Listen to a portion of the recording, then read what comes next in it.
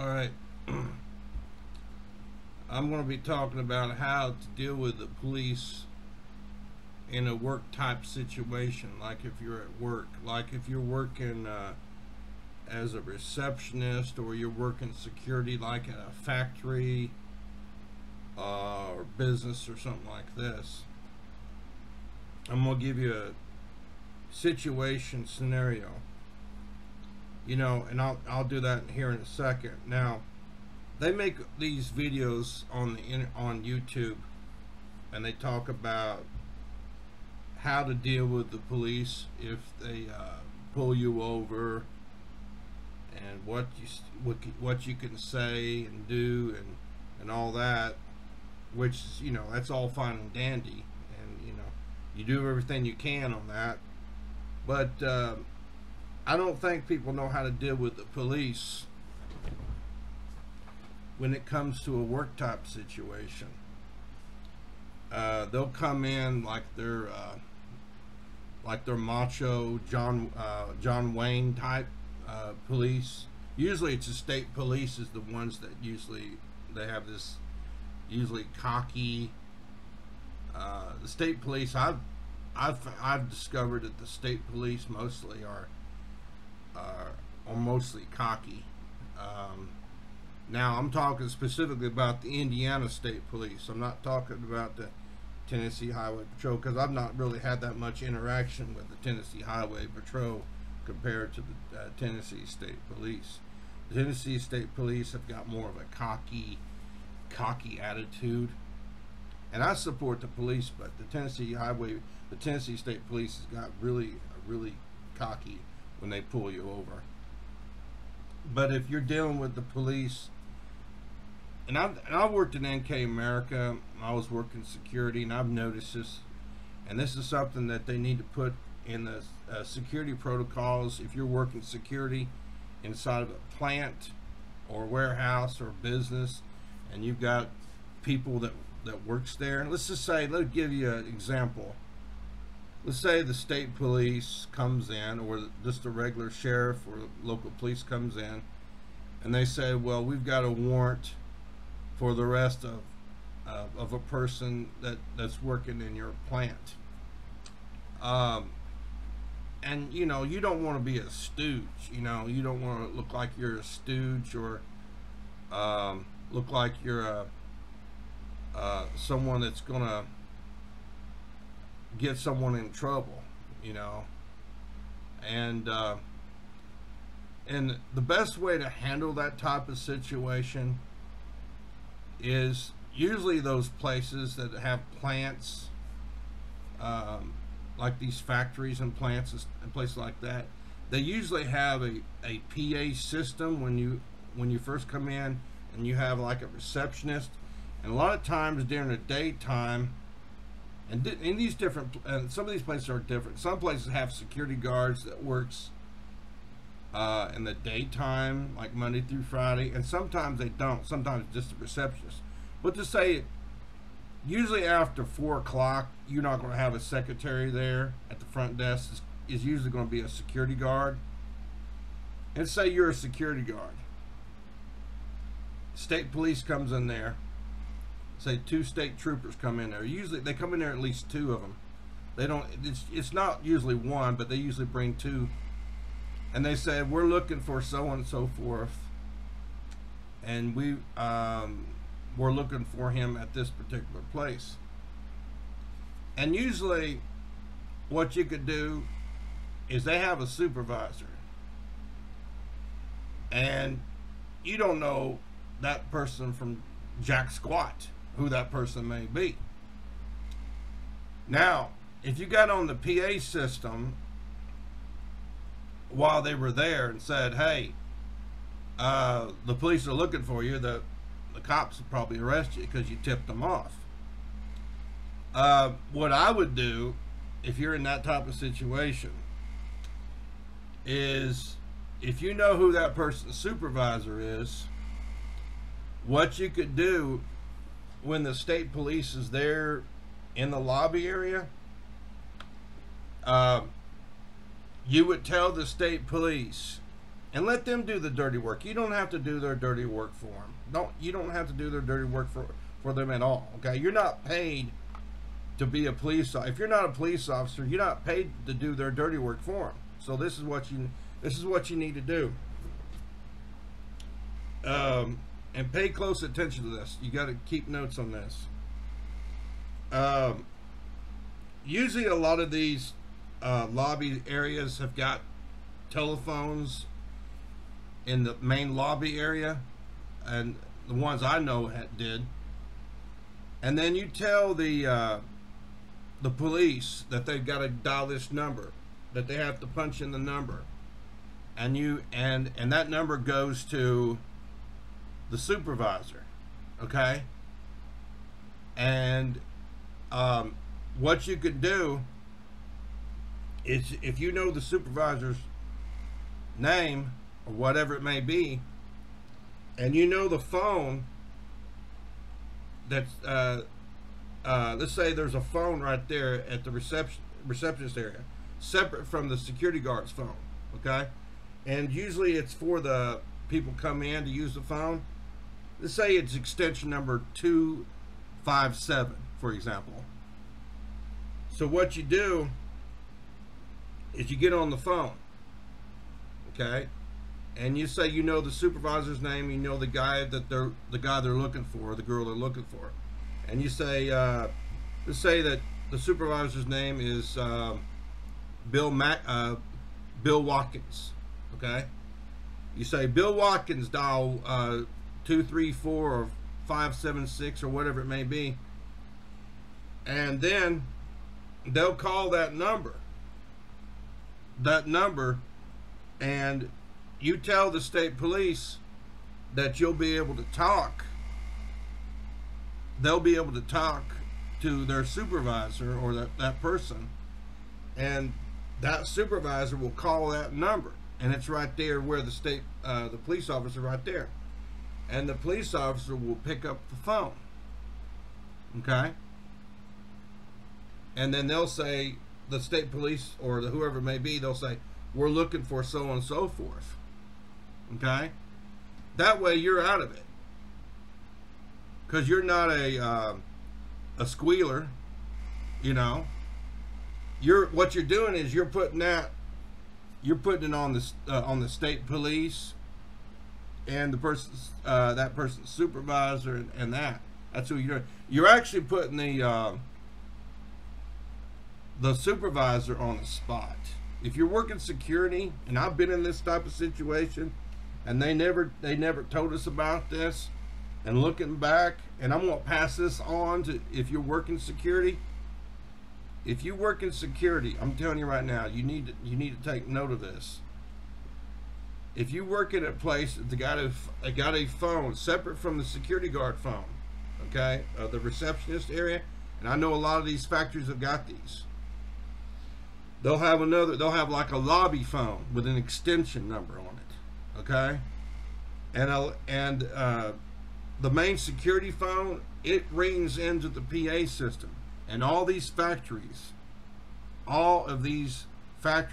especially if you're working security, all these factories or plants or offices have got a PA system. If they say they don't have a PA system, they're lying, okay? They have a PA system inside the place. But you call that PA system number, you can either push a button, just one button, or you dial an extension number. You could say dial 110, and they have to push a button, they pick up. But if you page the supervisor to dial 237 or whatever, and that's the number, and you tell the police officer there, that's the number, you got to pick it up. That's going to be the supervisor you need to talk to in order to get a hold of the person that you're looking for, you know. And you can't leave your desk, and you have another security guard out there. You shouldn't have to go out there and get that person and bring them up so that they can arrest them. And actually, but legally by law, this is what I was told. Legally by law, A police officer cannot go into a business and arrest somebody unless they have to go through the front desk security first. They have to take out protocol because they could get sued. So they may expect you to do their dirty work for them. You don't have to. Like I said, I'm giving you a way out to where it's between the supervisor, that person's supervisor, and the police. If you're working security or you're working the front desk, there's no reason why, and you have to work here no matter what happens. If the word gets out that you squeal on people and you work at some place, you're going to have the reputation that whole place is not going to like you. So, because if you're just saying you got to talk to the boss, their supervisor, then that's not going to be on you, because that's where you need to put it at. Now, the police may come back and say, well, I want you to go out there and get them. You don't have to do that. That's not your job. Your job is not a police officer. You shouldn't do their dirty work for them. I mean, you give them an avenue where they can get a hold of the supervisor. Yes, you can help them out that way, but you don't have to go beyond and go out in the plant, hunt that person down, make a citizen's arrest. You know, if they were a dangerous person, that might be a different situation. But if they were just, if it was like child support or some other BS, whatever it may be,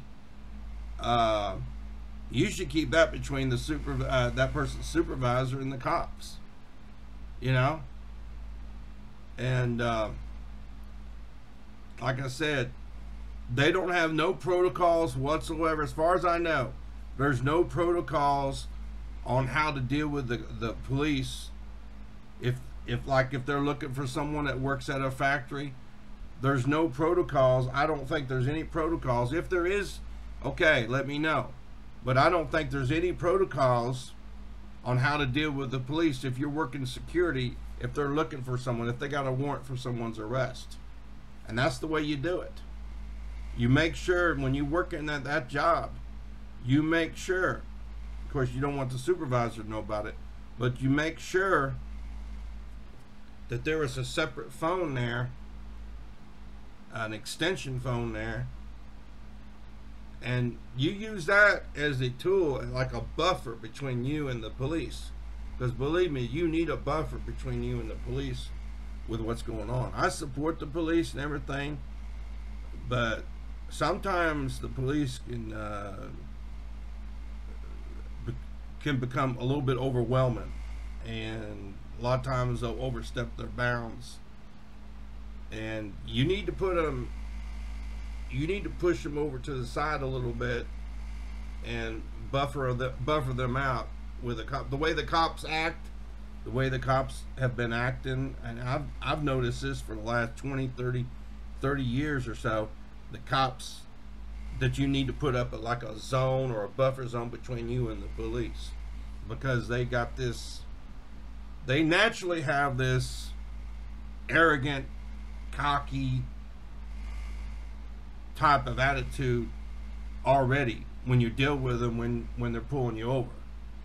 But you don't have to put up with that crap when you're in a job type of situation. When you're in a job type situation, you can control the scenario where they're not being pushy on you, where you can divert their attention over here on the side, okay? And you need to do that to them, because a lot of times they'll come in, they'll whip their badge out and say, I'm Johnny Badass, you know, and, you know, that don't impress me. And a lot of times they'll overstep their authority. You know, it's one thing for them to pull you over and deal with them that way, but when they come to your home or they come to your business where you work at, You don't have to deal with them the same way. You do not deal with them the same way, believe me. And the last thing you need to do is to feed their ego. And if they feel like that you are caught off guard, they're going to take advantage. They're going to take advantage of you.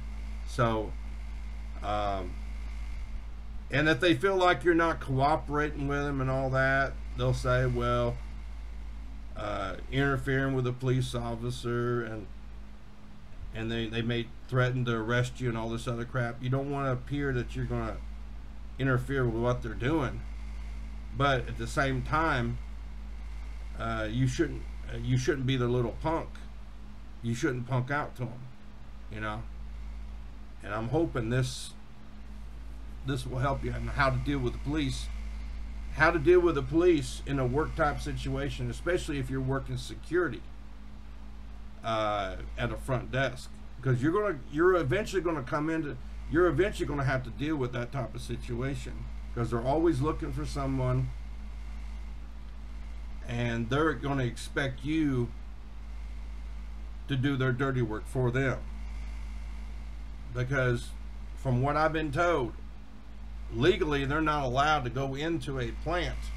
They have to go to the front desk, and if they have to go through you, they're going to try to make you do their dirty work for them. And you don't have to do their dirty work for them. You can give them the tools to help them, but the only thing you could do is if there is a phone there available that they could use, and you know the extension number, and you need to write it down on a piece of paper, you need to be ready for that. So in case they come in, and then you tell the other security guard about, you need to have this conversation with the other security guards prior to it. That way they're prepared, because they may be caught off guard, and they'll say, well, Mark, how come you're not doing it this way? Why can't you go out and get the guy they're looking for? And then it'll make it look like you're not cooperating with the police and all that. So that's the reason why you need to talk to your fellow guards or the fellow workers and tell them, hey, this is, and they say, well, this has never been a problem here. Look, trust me, eventually the cops are going to come to the business that you work at, and they're going to look for somebody that they're going to have a warrant for their arrest. It's eventually going to happen. It happens all the time. I've seen it happen in about every business there is that's got a plant. If you got 300-400 people that work in that plant, chances are the cops are going to come there looking for somebody. And it happens in any plant that's got over 300-400 or 1,000 people that work in a plant. Someone there has got a warrant for their arrest in that plant, whether it be Cummins, NK America, Arvin's, Reliance, or any business out there that's got a significant amount of employees. There is someone there that's got an outstanding warrant for their arrest, either child support or any type of situation, and you're eventually going to be faced with this situation as a security guard. As a security guard, you're going to be dealing with the police, and they're going to ask you to basically to cooperate with them. And the only thing you have to do, if they're looking for a certain person and they know that person works there, the best thing to do is you need to talk to your supervisor, and you need to know the employees. You need to have an actual list of the employees that works at the place you're working at, the people that work at that plant. You need to know who their supervisor is, and you need to have a list. And they say if they're looking for Joe Bob, for example, and that's the person they want to arrest, and you look on their name, Joe Bob, and it says their supervisor, okay, next to it, then all you got to do is get on the PA system and say that supervisor's name, and the dial this extension number that's right next to the police. And I know I've been going on and on about this, but I'm trying to explain it so you understand it. And you page the supervisor to call that extension number. Cops pick up the phone, okay, right there, and the cops will tell them, I'm looking for so and so forth. And if they say, why are you looking for my employee, you know, and you let the cops argue with the supervisor, okay? You don't want to page an employee, okay, because the employee would feel like he's being set up by the security. So you don't want to be a narc when it comes to that. So what you got to do is you got to get a hold of their supervisor, okay? And the supervisor, he could BS if he's buddies with the guy they're looking for. He could say, oh, he's not here, or whatever, you know. They can't come in that place. They can't. Now, it would be stupid if the person was there and his boss said that, because they might have the police outside waiting for him, or they might be watching the roads, and then they find out the supervisor's lying about it. They're going to take their supervisor to jail. But that's what I'm saying. You would give the supervisor the opportunity of whether or not they want to protect their employee or not. That's between them and his employee. And if the supervisor, let's just say it was over some BS, right? Okay, he could tell his employee, he said, look, the cops are looking for you, and I'll say you're not here, and I'm talking about if it's just like a little minor BS, not some major stuff. And he can say, hey, it's just I'll tell them that you're not here and all this, and I suggest you get out of here as soon as possible. I'll try to cover for you as much as I can. But if they find out, I'm screwed, basically. But it puts the supervisors in a really bad situation, you know. And but like I said, I'm telling you, you're going to be faced with this situation as a security guard. You're eventually going to be faced with this situation. I'm not talking about motel security. I'm not talking about security in other type of situations. I'm talking about specifically like at a factory type of situation where you got a bunch of people working in the factory, and they're usually contract security, and they treat the contract security people different than the people than in-house security. But even if you were in-house security and the cops came up to me, I'm not going to do their do their dirty work for them. I mean, I'll help them out. I'll help them out to a point, but I'm going to leave it on the supervisors. And they said, well, they say this person's here, and according to what I've been told, they're not able to legally go into the plant. And they have a supervisor, obviously, but if the person is a supervisor, I guess you could page them to call the number. I don't know. Anyways, it's a shitty situation no matter how you get into it. If it's the supervisor, then I guess you just, I guess, I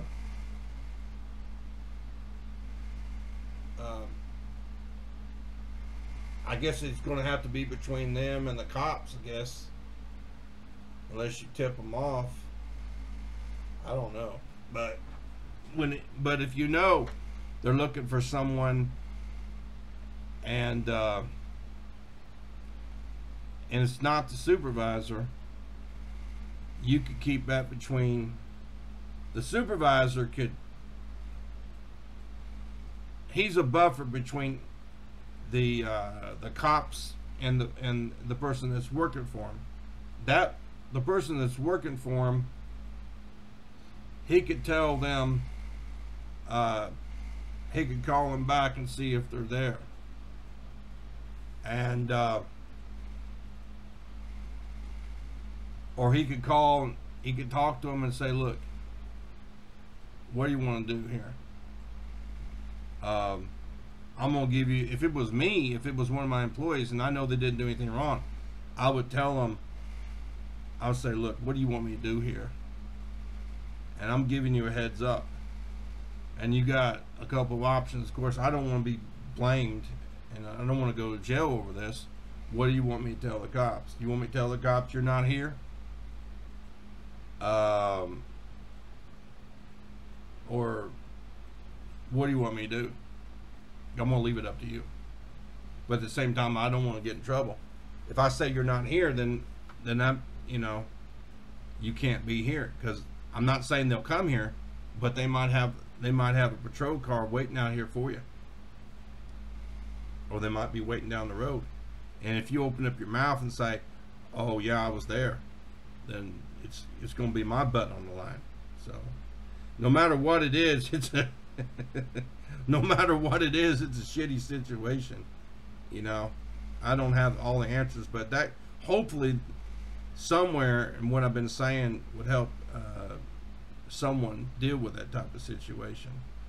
You know, and if you have any questions, you can ask me how to deal with different types of situations, how to deal with difficult bosses, the places you work at. It's a science. You got to have the knack for it, and it's not easy. You know, dealing with the police is bad enough. Dealing with them on the road, make sure you have your insurance and your driver's license, all that. That's bad enough. But having to deal with them on a work type situation,